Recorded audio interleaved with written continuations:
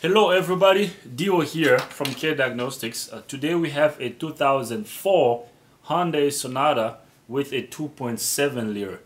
This car actually doesn't have anything wrong with it, but I wanted to take the time and share with some of you guys out there how to test a mass airflow sensor. So the mass airflow sensor on this car, I mean pretty much in any car, the mass airflow sensor is located on the inlet duct between the air filter box and the intake manifold. So our particular mass airflow sensor here is a 3-wire mass airflow sensor. So it's got power, ground, and a signal wire that reports back to the computer. So I drew a schematic or wiring diagram here about this mass airflow sensor. So let's talk about this mass airflow sensor for a second here. I hope you guys can see this. I'm sorry for the glare. On the left hand of the wiring diagram here, I drew the PCM, which stands for Power Control Module or Engine Computer or ECM. And then this component here is the mass airflow sensor itself.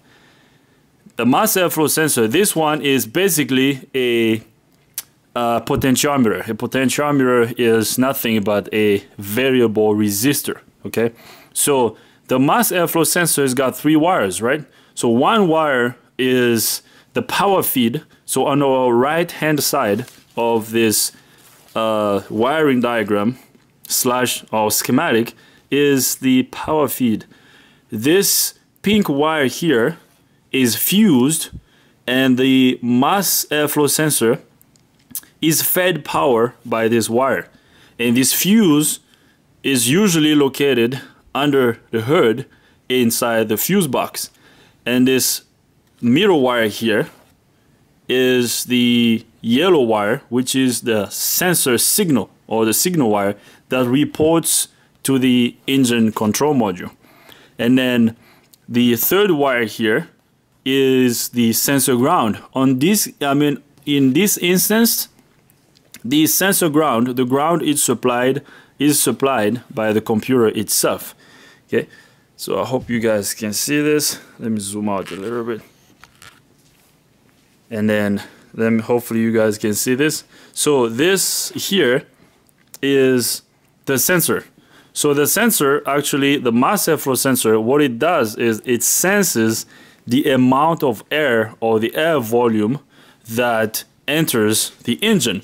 So as the air volume increases, the sensor signal also increases. As it goes down, it also goes down. So this here, this little arrow here is called a wiper. This wiper moves left and right. So if this wiper moves towards the power feed, towards the left, the right here, it will read a higher voltage, right? So it's going to read maybe 5 volt or even more. And then if it goes to the left side, it is gonna read close to 0 volt or less than 5 volt, because this side here is the ground. So as the voltage travels the resistor, it gets reduced, and as it gets to the ground, it gets completely pulled down to ground. Okay, so now we're gonna test our mass airflow sensor with a voltmeter and a Labscope. So you don't have to have some fancy equipment to test a mass airflow sensor. We're gonna test it with a multimeter first. Let me show you guys where I'm gonna connect. So when I test mass airflow sensors, the first thing I test is the power and the ground. We have to make sure we have power and ground. So we're gonna be connected right here. Let me zoom in a little bit so you guys can see. Okay, so these 3 wires here, the pink wire is our power feed, and then the yellow wire is our sensor signal, and then the black wire here is our sensor ground. So I'm gonna be back probing each wire individually and check them. So I'm gonna back probe this wire first. So this is what I'm gonna do. I'm gonna back probe it and connect my multimeter So the red lead is going to be connected to this back probe here, to this probe, and then the black lead is going to be connected to battery ground.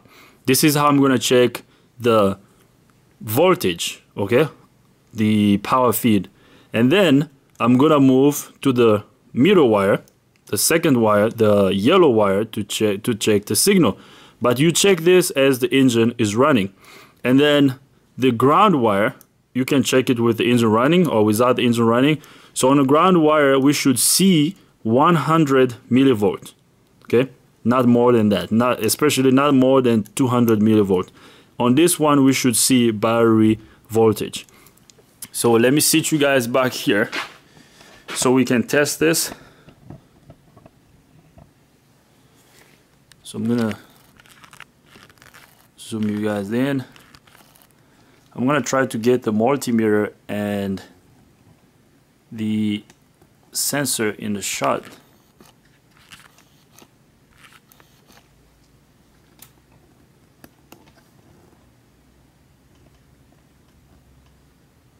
Okay, great. So now let's start by checking our power feed first. I'm gonna back probe the pink wire and connect my multimeter lead.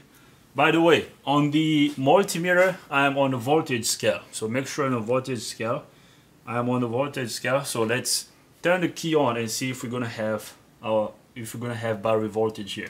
With the key on, we should read at least battery voltage or near battery voltage, you know, 11 or 12 volts.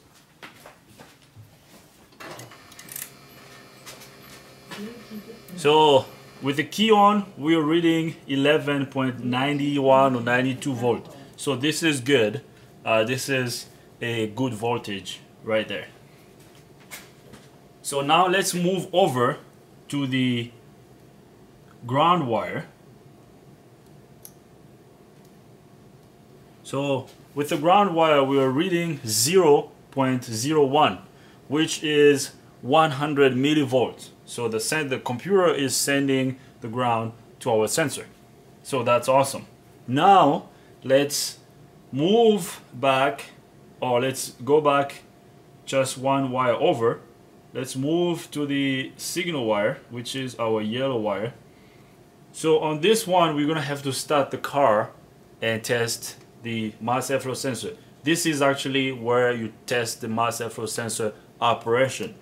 This wire here should have a voltage, a certain voltage at idle, and as you increase your engine RPM, the voltage also should increase. But it shouldn't jump from, let's say, from 1 to 5 or from 5 to 2. No, it should increase smoothly and steadily, so it should be a nice increase.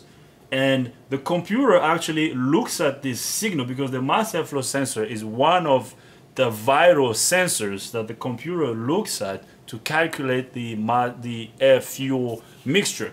So as this signal is increasing, the computer is looking at it, and the computer, there are programmed values inside the ECM. So when the ECM, let's say when the ECM sees 2 volts or 3 volts, so it knows pretty much how much air is going inside the engine, and the computer is gonna open the injectors accordingly. So it's gonna increase the pulse width.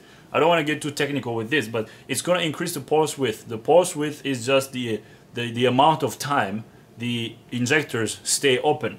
So if we have too much air going inside the cylinder, inside the intake, so eventually in the cylinder, we have to open the injectors a little longer, so we have to spray more fuel inside the cylinder to have more power.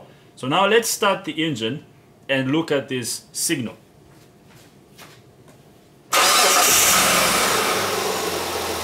So as you guys can see, with the engine idling, we're reading about 0.85 to 0.84 volts.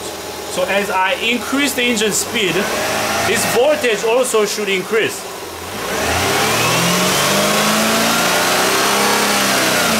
So as you guys can tell, our voltage is increasing nicely and smoothly. It's not jumping up and down.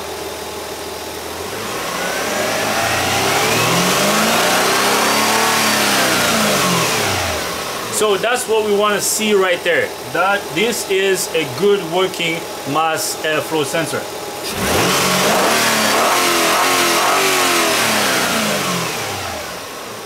You know, it increases, it comes back to zero. I mean, it comes back to 0.75.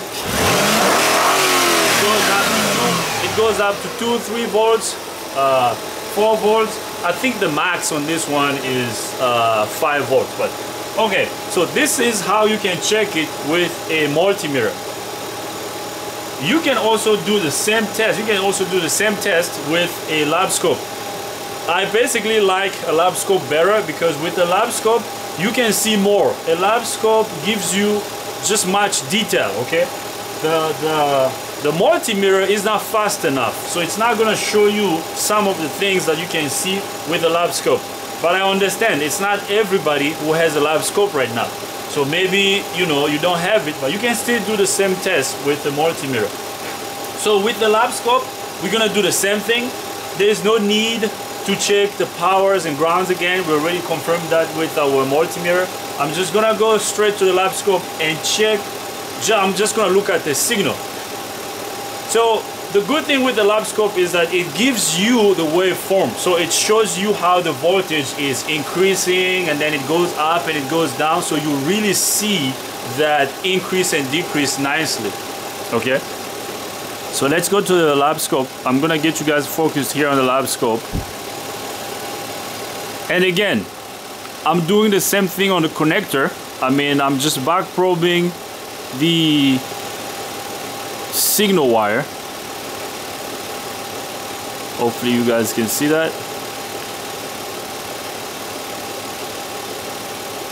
Okay, now let's go to scope multimeter, and the Labscope already got it set up just to speed up the process. I have my, so the vertical line here, the vertical line on the left hand side of the screen is the voltage scale, and then the horizontal line is my time base. Okay, again, I mean, this is not a video about how to use a Labscope. Maybe in the future I'll make videos about how to use the Labscope, but we are just focused on the mass airflow sensor here. Let's see how you can get a mass airflow sensor signal with a Labscope.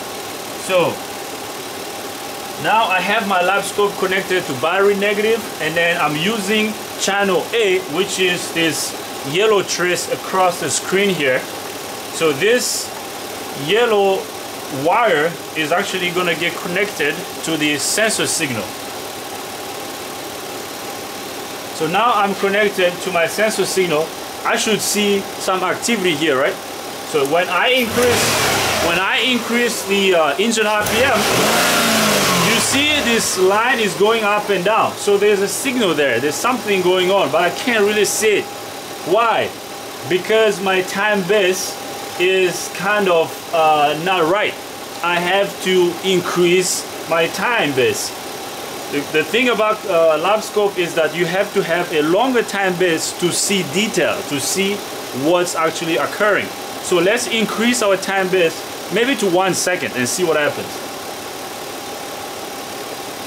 I'm not going to increase my voltage scale because I believe this sensor only puts out maybe 5 volts, so our 10 volt scale is pretty good.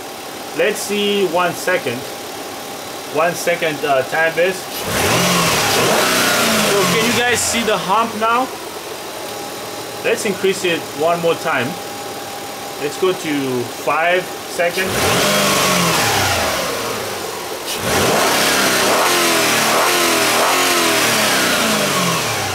So let me pause this just for a second. This is pause. The good thing about the Labscope is that you can pause, you can take a capture of this waveform and analyze it. But the good thing is this sensor, like I said, is a good sensor. There's nothing wrong with it. And as you can see, at idle, we are pretty much reading about 0 to 0 point some volt. And as we increase it, the voltage here increases. So this rise you see here, this peak is actually the voltage increasing. This voltage increase is what the computer is looking at. When the computer looks at this, it knows that there is more air going inside the engine. Okay, so it actually sends more fuel inside the cylinders. This is how your air fuel mixture is calculated. And it also looks at other sensors, like I said earlier.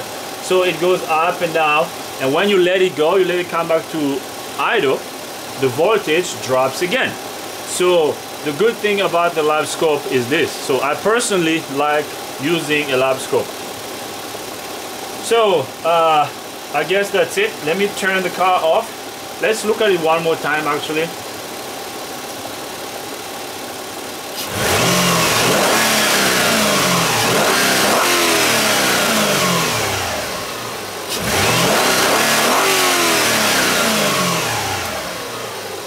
Already good. So I'm gonna turn the car off.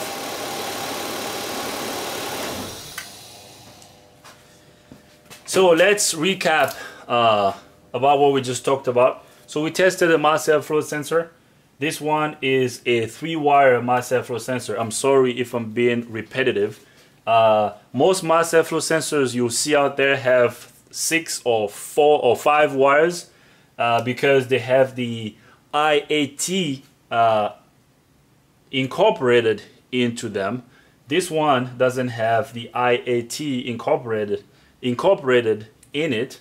The IAT stands for intake air temperature sensor.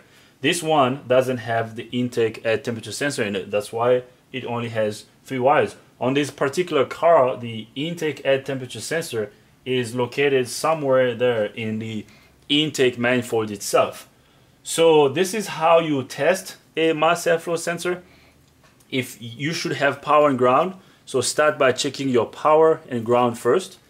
After you check your power and ground, and then check your signal wire. If you don't have power, make sure you have power first. It could be a blown fuse, etc., open wire, and etc. If you don't have ground, make sure you check your computer, make sure you check your wiring, and so on. Same thing with the signal wire. And you don't have to have fancy equipment to test this. Even with a cheap multimeter, you can do the same test we just did. I think this is like what, a $12 multimeter, so you can do it with a cheap multimeter too.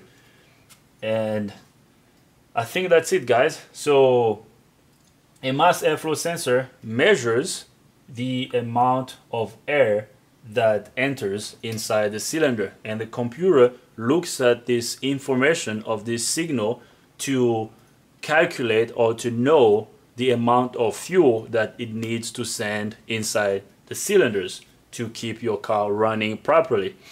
So I hope you like this video. If you like it, give me a thumbs up. If you don't like it, give me a thumb down. But if you do, you gotta tell me why, because I always want to get better. There's always room for improvement, right? Okay. Don't forget to subscribe to my YouTube channel, K Diagnostics, because we have great videos coming up. We've been busy in the shop. We've been filming a lot. I just need to find time and edit all these videos and put them out there so that you guys can enjoy them. So thanks for watching. See you guys next time.